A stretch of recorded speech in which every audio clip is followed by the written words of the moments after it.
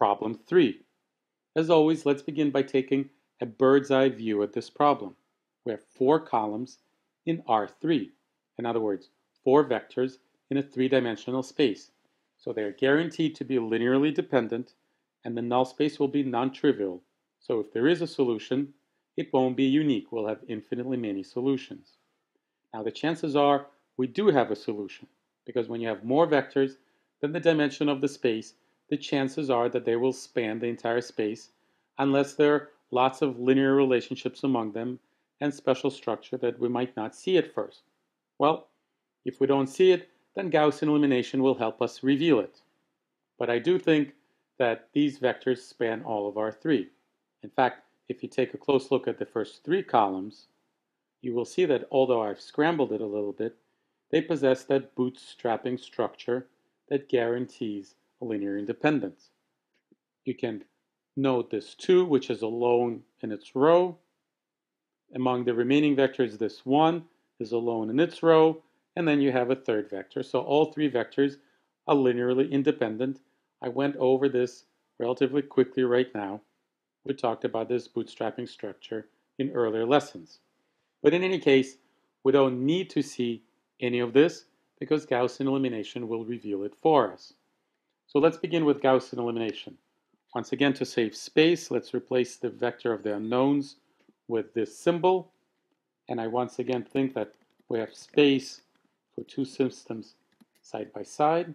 So let's copy it over. Our first pivot is right here. And of course, it's in the wrong row because we want our pivots to come in rows 1, 2, and so forth. So the first order of business is to switch rows.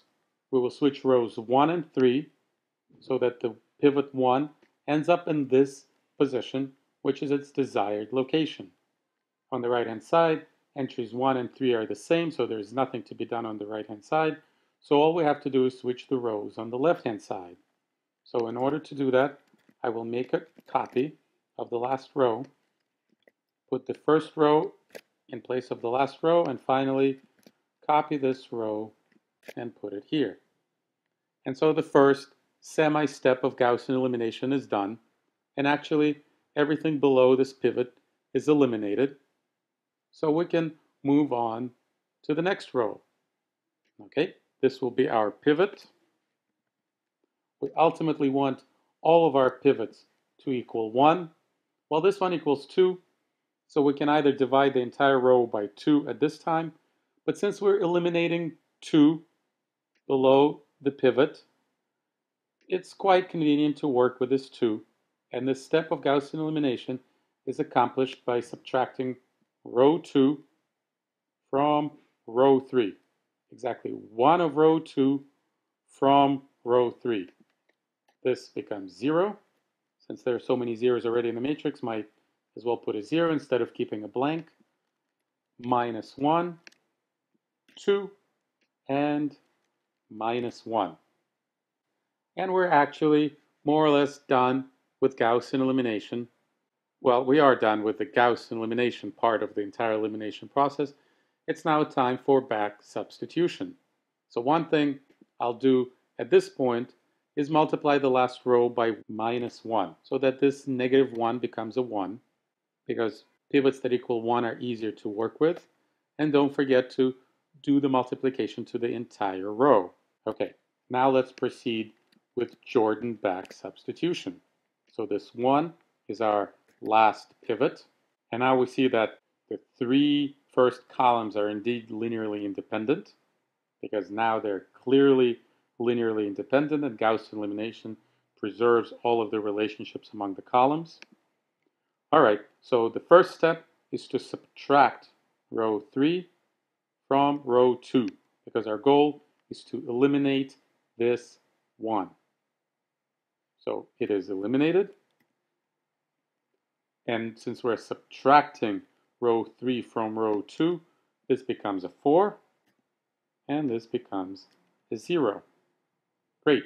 Our next target is this 3, which is eliminated by subtracting 3 of row 3 from row 1. So this 3 becomes 0. You have to be careful here. 4 plus 6 becomes 10, and we're subtracting 3 of row 3 from row 1, so this 0 becomes negative 3. And there's just one final step left. I will copy the system over, and that step is to eliminate this 4. Well, we will also want to turn this 2 into a 1, just for completeness sake. But in any case, this step right now is to subtract 2. Let me put this number here so we don't forget it. 2 of row 2 from row 1. So this becomes 0. This becomes 2. And 0 has no effect on the negative 3. And finally, let's have a unit pivot, which is accomplished by dividing the entire second row by 2. So this is now a 1. This is a 2. The 0 is unchanged. And Gaussian elimination is complete. We're now able to come up with a general solution for our problem. X, Y, Z, T equals, well, our first order of business is to decompose the right-hand side in terms of the pivot columns, and that is, of course, minus 3, 0, 1, 0. Once we have these dream decomposition columns, all of these tasks are easy.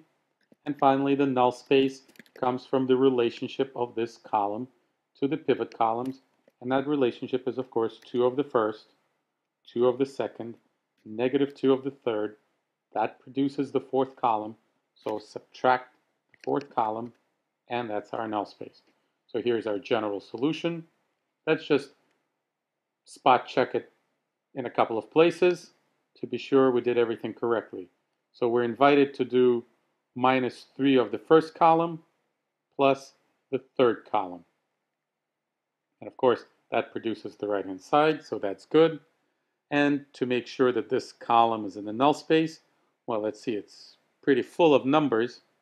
So a good thing to do is to evaluate a running sum. So what I will do is multiply 2 by 0, which is 0, add to it 2 times 2, which is 4, then add to it 0 times negative 2, which is still 4, and then finally add to it 4 times negative 1, which is 0. So that's a good way to carry out the multiplication without having to remember too many numbers, because all you have to remember is the running sum. So let's just look at the running sum. 0, 4, 2, 0. Good. And the final one is 2, 10, 4, 0. So this seems like it's the right solution, and we have now solved problem 3.